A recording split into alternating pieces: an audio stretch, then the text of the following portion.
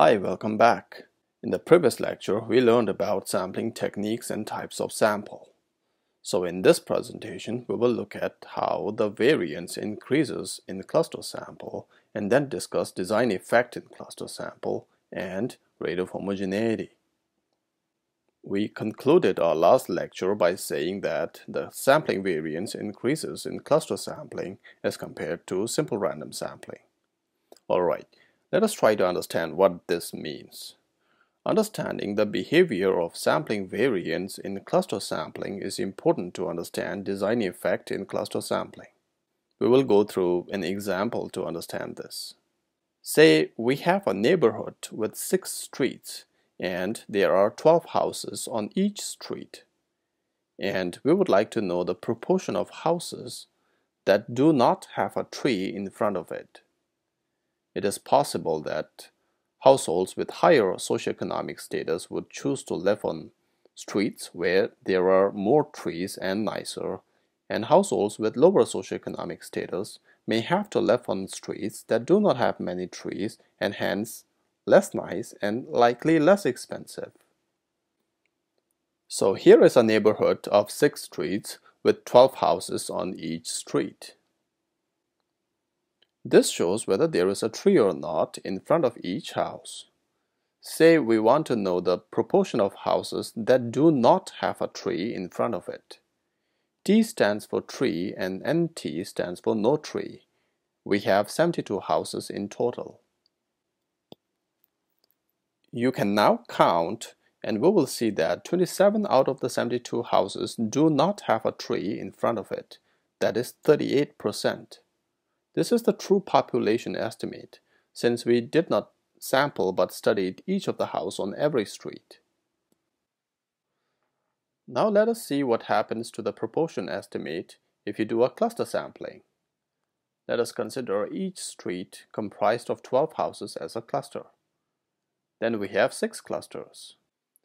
If we want a sample size of 24 houses, then we randomly select 2 streets. With 12 houses on each street, 2 streets would give us our sample of 24 houses.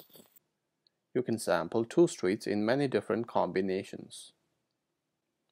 I have listed here all the different combinations of streets you will get for sampling 2 streets and the corresponding calculation for proportion of houses with no trees.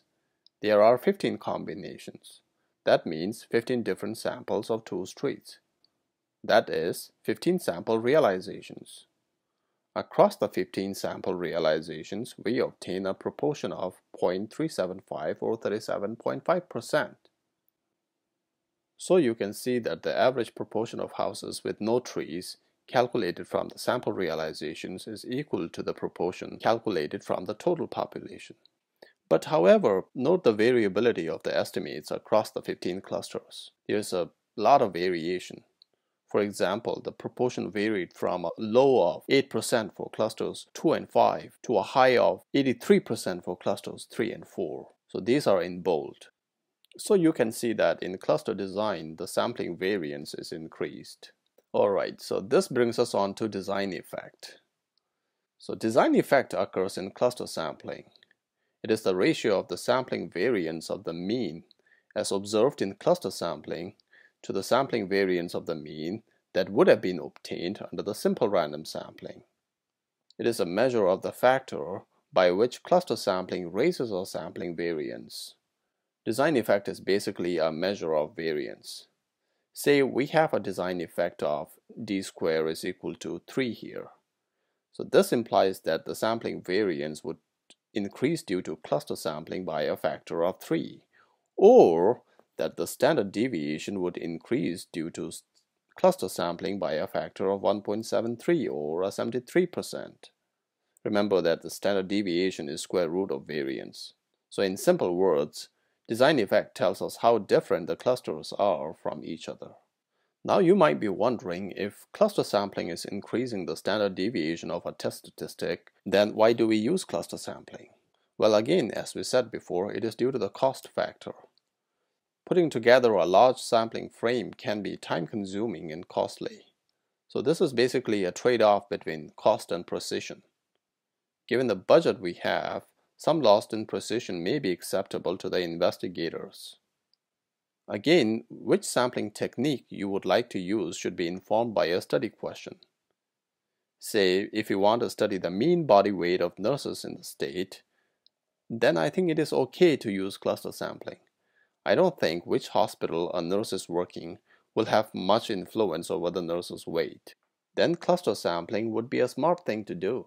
Now, if you want to study the clinical outcome of a disease, say depression, then the outcome may vary quite a bit from hospital to hospital, and just selecting few hospitals and generalizing the result to the entire patients with depression may not be okay. Okay, now let us discuss design effect and rate of homogeneity and see how the two are related. One of my colleagues is working on Ebola in Sierra Leone, and that made me actually think of using Ebola for an example here.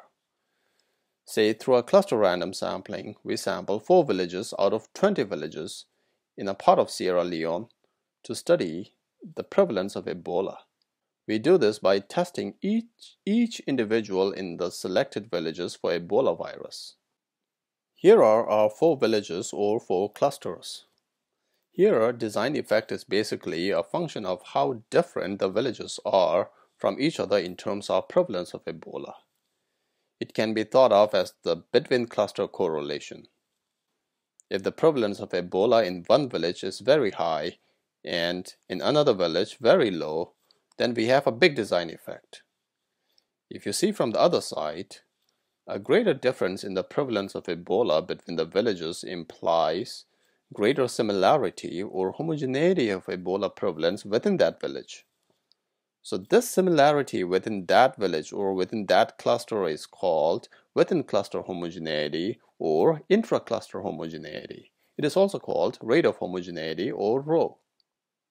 If everyone in the village has the same disease status, then knowing the status of one individual is enough to know the status of the entire village. We do not need to determine the presence of Ebola in the other fellow villagers. So here, village B has an ICC of 1, which is perfect intra-cluster correlation, and village C also has an ICC of 1. Basically, everyone in village C has disease, and everyone in village B does not have disease.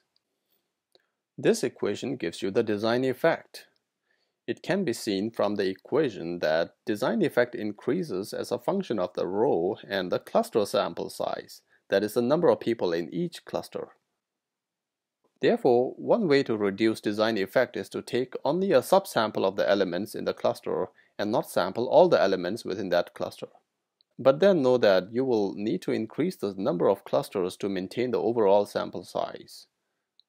The design effect is highest if both rho is equal to 1 and when you sample all the elements within that cluster.